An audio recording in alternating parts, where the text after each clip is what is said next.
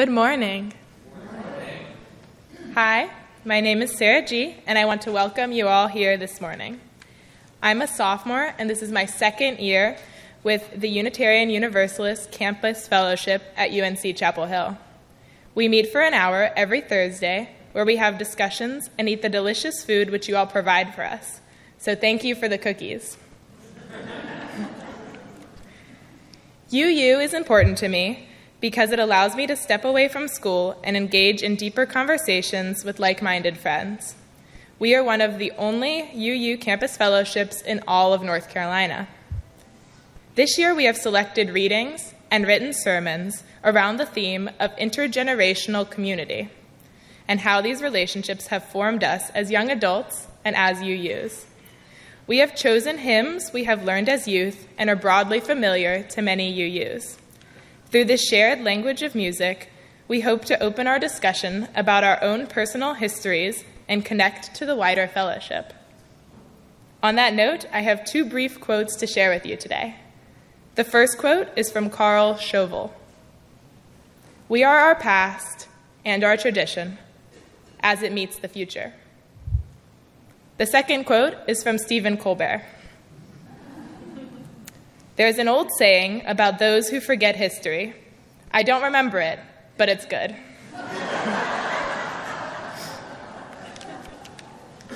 Today, we hope to remember our history and share with you what intergenerational community means to us. Thank you.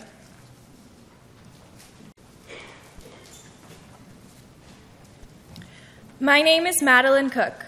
Our chalice lighting this morning comes from George Odell. We need one another when we are in trouble and afraid. We need one another when we would accomplish some great purpose and cannot do it alone. We need one another in the hour of success, when we look for someone to share our triumphs. We need one another in the hour of defeat, when with encouragement we might endure and stand again. All our lives we are in need, and others are in need of us.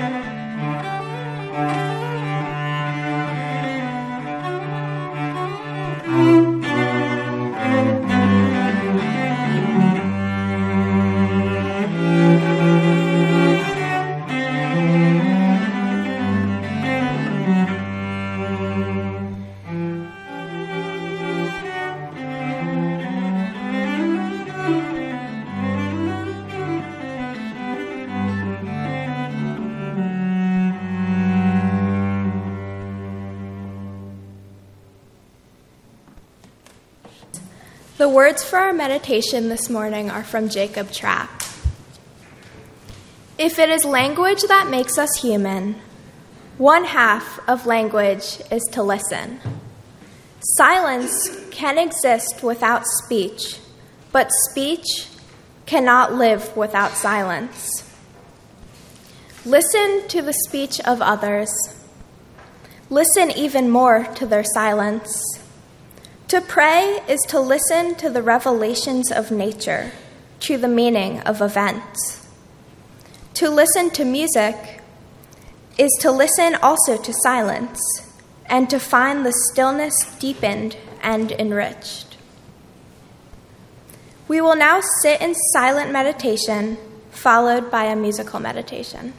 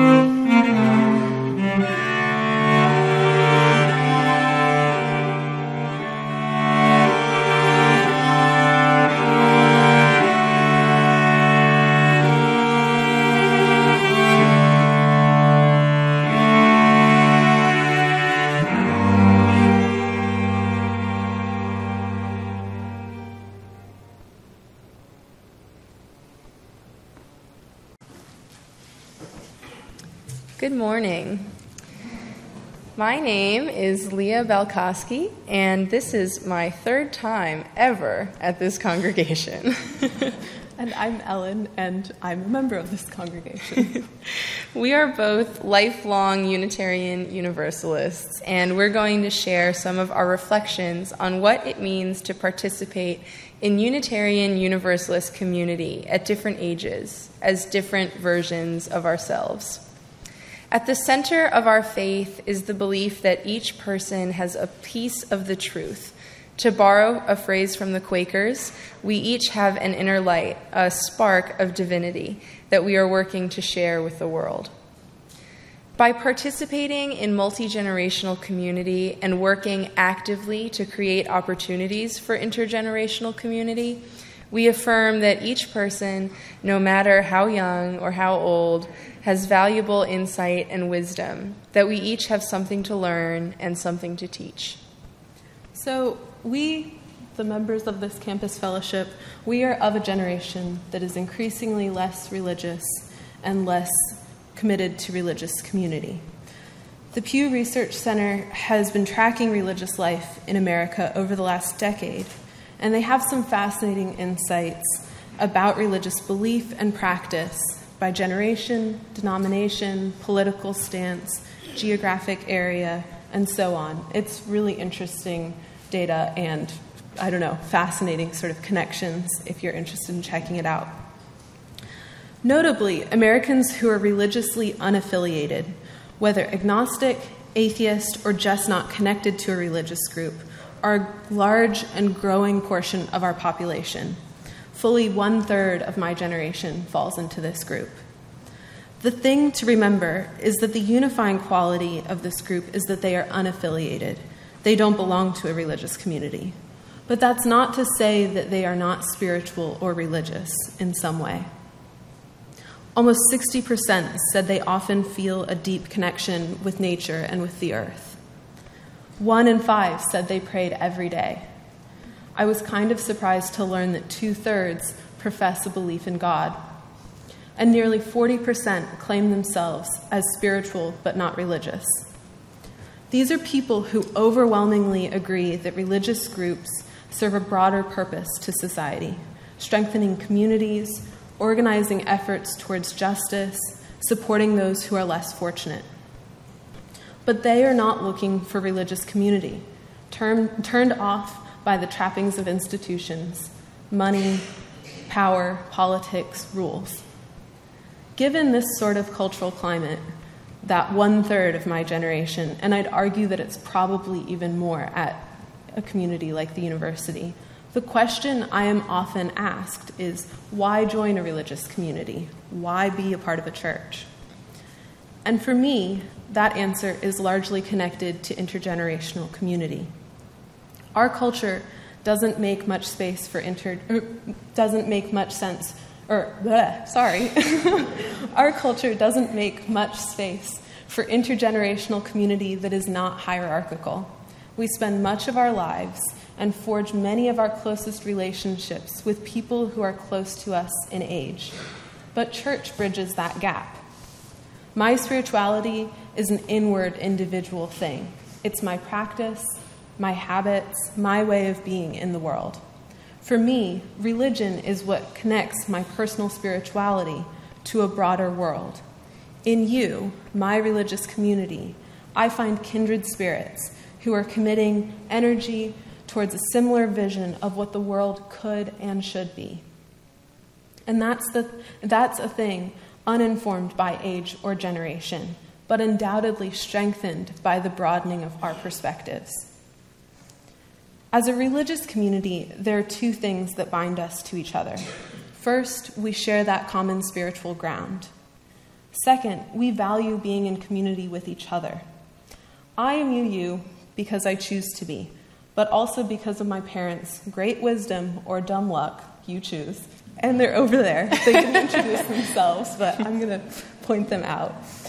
And they wanted to be a part of religious community, and they found Unitarian Universalism. For those of us who grew up UU, finding our place within Unitarian Universalist communities as adults, often in different congregations than the ones we grew up in, is an affirming, illuminating, and sometimes challenging experience. Growing into different roles and relationships, serving the community in different ways, both recommits us to the broader hope and vision of Unitarian Universalism and grants us the opportunity to understand our own religious and spiritual beliefs in new ways. In particular, one of the biggest differences in this transition is that as a youth, most of my peers, most of the people that I shared spiritual time with, for better or worse, had always been UU. That was their only experience of religious community. When we choose to be a part of Unitarian Universalist communities as adults, we join communities with a much broader range of religious experience. This broader perspective has changed, in some ways, the way that I understand our faith. At the same time, though, I had an odd and sort of creeping realization at a point that I was finding myself in the minority often. I was one of the only lifelong UUs and surrounded by people who had broader perspectives of religious community, but it was in comparison in some way to the thing that I had always held sort of central to my spiritual life. So a lot of my focus within Unitarian Universalism in the last few years is working to understand why some of my peers leave and what role young adults can play in our communities. It's an issue that elicits a lot of hand-wringing, both in our denomination and in others. And I don't have the answer, but I do have some observations. Many, many youth in our faith, some estimates run as high as 95%, will leave our denomination as adults. One of the UUA's conclusions from trying to understand this exodus is that the people who stayed or returned to our religious communities typically developed during their formative years a deep sense of belonging, not just to their peers, but to the congregation at large. In essence, the UU communities that embrace their young people's energy and wisdom, nurturing their spiritual development, providing opportunities for them to lead, not only affirm our belief in being in covenantal relationships as essential to being a Unitarian Universalist, but they also contribute to a more enduring religious community. To speak from my own experience, I come from Towson, Maryland, where I was enthusiastically raised UU by my mother, who is a director of religious education. Growing up in the church, I think I took a lot of things about it for granted for a long time. And one of them was the intentionally intergenerational community that I had in my congregation, as well as in the broader context of UUs in my district, region, and around the country. As a child, being included and valued in my religious community didn't feel special. It felt normal. I didn't understand or appreciate the meaning of the word intergenerational until much later, although I grew up benefiting from the distinct efforts of many people within my congregation to create such an environment where people of all ages were valued. Most services, for example, opened with a story for all ages and singing out the children to Sunday school classes, which were taught by countless members of the congregation who volunteered. Others led OWL, coming of age, and youth group, putting up with our teen and preteen antics and angst to help us learn about ourselves, our faith, and our world. As kids, we were invited to help in the services by reading, singing, acting, and dancing, and every year there was annual RE Sunday and a youth group-led service. Even when our skits were more earnest than well-rehearsed, and even when our songs were more spirited than lyrically intelligible, the congregation always supported us with grand applause and praise. This kind of reinforcement from the adults in the congregation made us feel, as kids and later as youth, that we had an important part to play and were valued by the rest of the community. Mentored by the adults, we were taught by example that everyone's unique experience is an important part of the diverse and multi-talented community. And we were shown that our own skills and knowledge were valuable, that we were valuable to the rest of the congregation. I think I learned a good deal of self-respect from growing up like this, taught and supported not only by my peers, but by those from different age groups as well. Having felt the community's support from such a young age and seeing the various ways the adults in my congregation participated in the functions of the church, it felt natural to find my own purpose within the congregation as a young adult. I started working in the nursery, which introduced me not only to the youngest among our congregation, but also their parents, people who I otherwise would have had no reason to interact with and would have been too shy to talk to. I learned so much from these parents and from the kids, and it meant a lot to me to develop relationships beyond those with people my own age. Then when I left my home congregation for college, I distinctly felt the absence of intergenerational community in my life. Overwhelmed by the many new stimuli of college life and afraid to join a new congregation, I stopped going to church, but I soon felt very trapped in the college bubble of 18 to 25-year-olds. Interacting with only one age of person can become extremely insular. And I find that I'm happiest when I interact regularly with people of many ages, because the exchange of perspectives, experiences, and wisdom is so much more diverse. And of all the communities I've been in, I feel confident saying that the UU community is one of the best to foster intergenerational relationships because of our shared values and touchstones. One of my favorite memories of church is from a few years ago, back home in Maryland, of a baby dedication.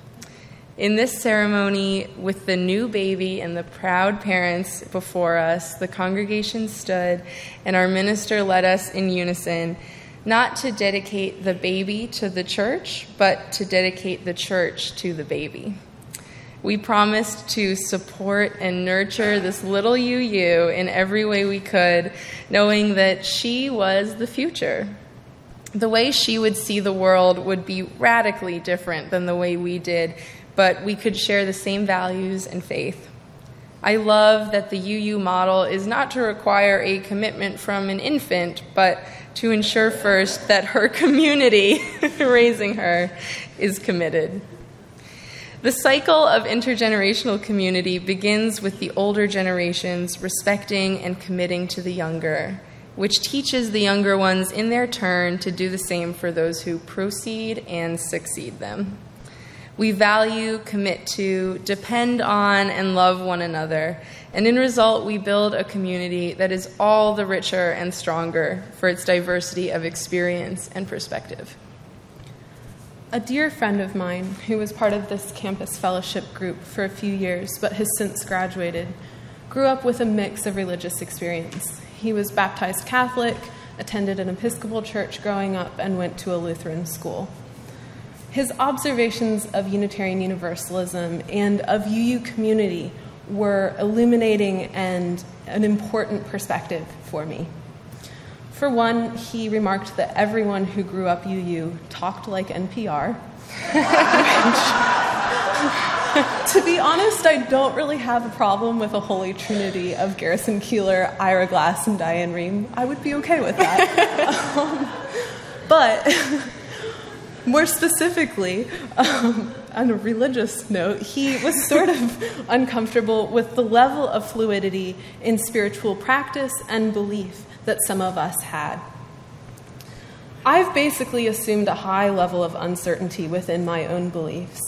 I know what I know now, and I know that it may shift in the future.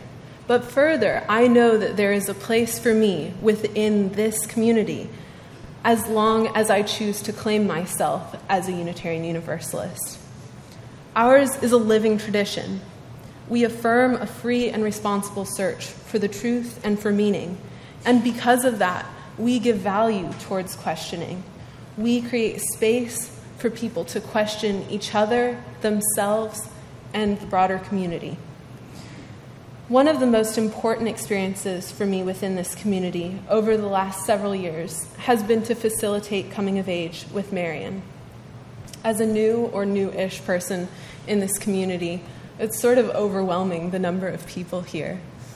And this program, Coming of Age, gave me an opportunity to connect with a cohort of youth and a group of committed adults in this congregation each year. I'm in my 3rd year now doing it, and it's one of my favorite things. Working with these high school freshmen over the course of each year, we consider different topics about spirituality and religious community. Each youth connects with a mentor to think about these different ideas, to ask each other questions, and they forge these really amazing partnerships. They truly are partnerships. They are egalitarian, and both people are committed to sharing their perspective with each other. Our religious community is a place to meet each other where we are now, but also where we will be, further along on our own paths of discernment and experience and belief. The intentional choice to create a religious community with a place for people of all ages is expressed in so many different ways in Unitarian Universalism.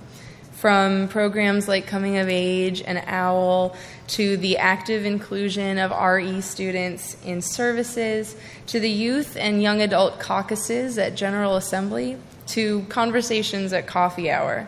The precedent for intergenerational community has been established already by the past generations. It's maintained now by the current generation and will be passed down to the youngest. Small-scale actions of multi-generational community are all in service to a bigger vision of Unitarian Universalism. As UU adults lead, they empower us young adults and youth and even toddlers in the nursery to carry our faith into the future. We will lead by example, using the skills and values that we have learned from our UU upbringing to face whatever the future brings. And now, would you please stand in body or in spirit and let us sing our closing hymn, number 346, Come Sing a Song with Me.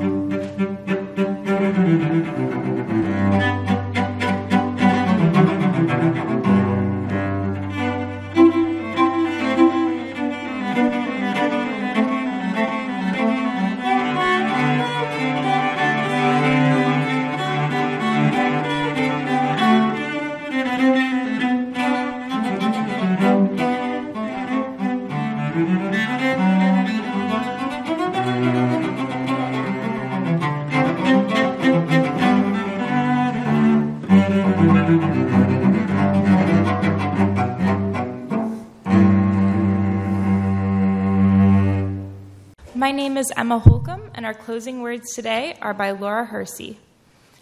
As our lives span the years, so do they intercept and interlock with one another, that the generations seem not to be separate, but one. In their deeds and actions, their interests and motivations, the women of the past are as much a part of us today as they were in the beginning.